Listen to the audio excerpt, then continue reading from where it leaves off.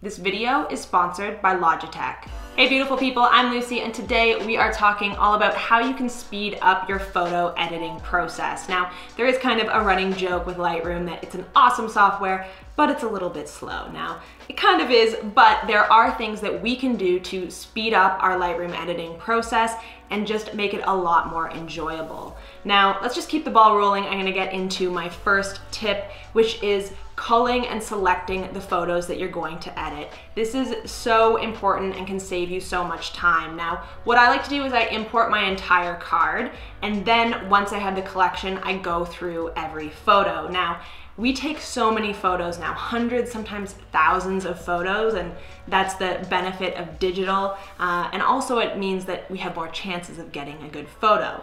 But the negative side is now we have to go through 1,000 photos and pick which ones we actually want to edit. You want to make this process as fast as possible, and you want to start being really decisive. When I first started editing, I was incredibly indecisive. I would edit the same version of a photo, like 5 different photos I would edit, and they would be almost identical. So you want to pick the photo that you're gonna edit first and then really narrow down that group. Now, what I like to do is we have all our photos here. I like to reject the photos that I know are trash and garbage and I never wanna see again.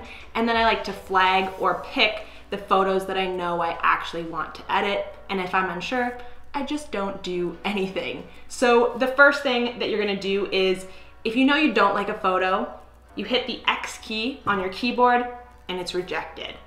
If you know that, oh, I kind of like this, I'm gonna edit it, you press the P key on your keyboard and that gives it this little flag here. But what you're noticing is when I pick it, it's still staying on it. I have to go with the arrow key to go to the next one, or I have to click it. We want to speed that up and we want to just make this process really, really quick. So a fun little trick is make sure you are in the library panel. It won't work if you're in develop. You have to be in library. Go over to photo and we're gonna pick auto advance. So what this actually does is once I choose to either reject or pick a photo, it's gonna automatically go to the next picture. So I'm gonna say, love it, love it, love it. No, X. Maybe you could do something with that. Not sure. If you're not sure, hit the U key. It just doesn't do anything. Pick, X, X, X. Now, the thing that's important about actually rejecting photos is this keeps your Lightroom catalog and your disk space clear and free. So once you've picked all the ones that you're gonna reject, we're gonna go up to photo, we're gonna go down here and select delete rejected photos. You're gonna have this little dialog pop up and it's gonna say, are you sure? Do you wanna just remove them from the catalog or delete them from the disk? With rejecting photos, we've only gone with the photos that are utter trash, that we totally hate, that we know we are never gonna use. So you wanna hit delete from disk. This takes it off of your hard drive or your computer. Wherever you're saving it, it's gone forever and you're saving that space. So we're gonna go delete from disk. So this is my favorite way to pick my photos that I'm gonna edit, get rid of the ones I know I'm never gonna use, and the ones that you have flagged, actually then you can go at the end and click this little flag here under filter, and it's only gonna show me my favorite photos. So now I can actually just go along, edit one by one the photos that I really, really love. All right, so my next tip is to use Lightroom keyboard shortcuts. And in my last tip, I kind of gave you guys a teaser on how these work with using the X key to reject photos, the P key to pick or flag photos. So there are so many other shortcuts. And if you want to see all of them for yourselves, just go to the help button here and put develop module shortcuts, and you are going to see all of the different shortcuts. There are a ton. But I have a few of my favorites, so if you guys wanna go, you can check them all out here, but I'll tell you some of my favorites right now.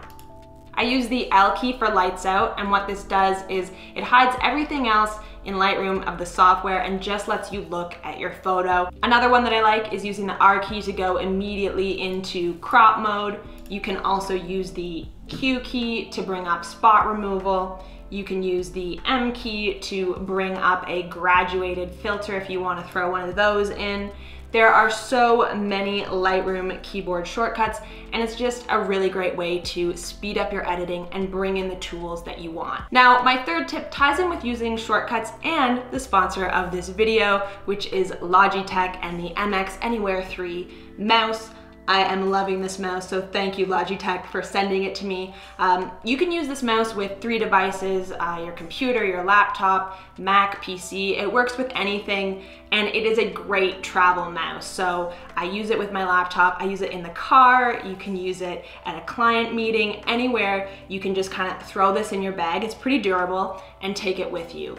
But the thing that I love about this mouse is that you can actually use those keyboard shortcuts that I talked about and assign them to the different buttons in the mouse, which is amazing. And this even saves you more time, because now instead of going over to your keyboard, picking your thing, and then to your mouse to do what you want to do, you can just do it all in the mouse. So I'm gonna just show you how this works. I'm gonna bring up the Logi Options app.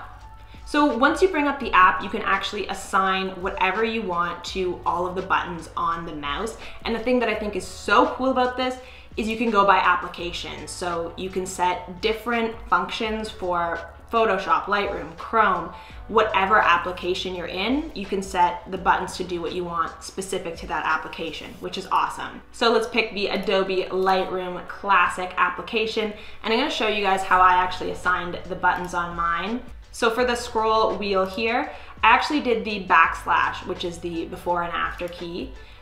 Here is copy settings, and then these 2 on the side are my most used tools in Lightroom. So I have jumping to the clone tool or the heal tool, and then the brush tool. I use brush and mask all the time in Lightroom, so those are the tools that I'm using the most, and those are why I chose to assign it to the mouse. So who knew adding a mouse could actually make your editing process super fast.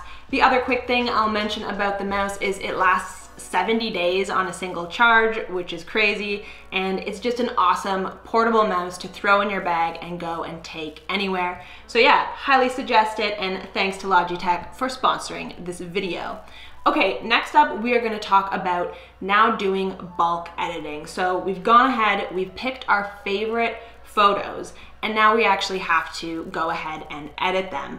Now, with this one, I've edited one, I like the style of it. One of the easiest ways is to just do the copy the settings. So I'm gonna hit that middle button on the keyboard here, and I can bring up all the settings. So I can hit copy, go to the next photo in the series, hit Control V, and then I've pasted those settings onto that photo.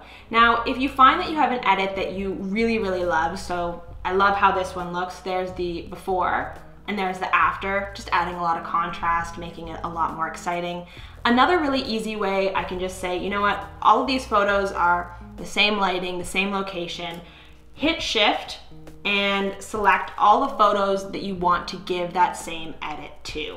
And then I'm going to hit sync. It's gonna let me choose what I want to sync, what I don't want to sync. Things you don't want to sync, probably spot removal and local adjustment like brush and things like that. Graduated filters I'll keep, but I'll take the brush off just because those things don't really work photo to photo. And then we hit synchronize. And what that's gonna do is it gives the exact same edit to all of these photos, and then I don't have to really go in and do anything because I know that I like those settings. Now, with bulk photo editing, normally I actually do want to go in and make some changes with the brush tool to enhance certain elements of the photo. This is like doing masking. So if on this one, say I wanted to increase the contrast and the texture and the sharpness actually on the jacket here, we can make those changes there. Now, when I go to my next image, I have to continuously go and recreate this brush. A lot of people don't know this, but what you can actually do is once you find the settings that you like, you can actually go over here to where it says custom. We're gonna click custom, and now what we can do is we can actually save current settings to a new preset. So you can save your brush settings to a preset. So you're just basically keeping that brush and you can use it all the time. Now, it might not work for different locations or different shoots, but definitely when you're working with photos from the same shoot, and you find a look that looks good, either a brush on a face for making it more clear or for clothing, making it stand out, you definitely wanna do this. So I'm gonna say save current settings as a new preset, and I'm gonna say fall photo shoot 1 clothing. Create and done. So now what I can do is I can head on over to the next one, and when I pick the brush, I can go and pick fall photo shoot clothing 1 or any of my other ones, and it brings those settings into the brush right away. And I don't have to fiddle with recreating those brush settings every single time. All right, and now for my last tip, and this is the simplest of all the tips. It is so easy to do, but it makes such a big difference. You know when you close out of Lightroom and it says that dialog box that says, do you want to back up your catalog? And you always say no. I always say no. Say yes once in a while, but if you want to do it just right when you get into Lightroom, go up to File and press this Optimize Catalog button. Literally, this is the quickest thing that you can do. But if you are experiencing lag or you feel like your Lightroom software is running slowly, please do this. It's so easy and so quick. So we're just gonna go optimize. It could take a few minutes depending on how much work needs to be done, but I find that it's actually pretty quickly. And then you just hit OK. So that's definitely the easiest tip to speed up your Lightroom editing.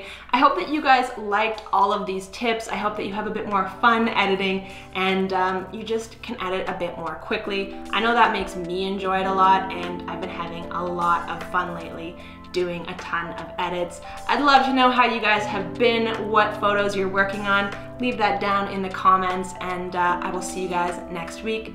Peace out, lots of love.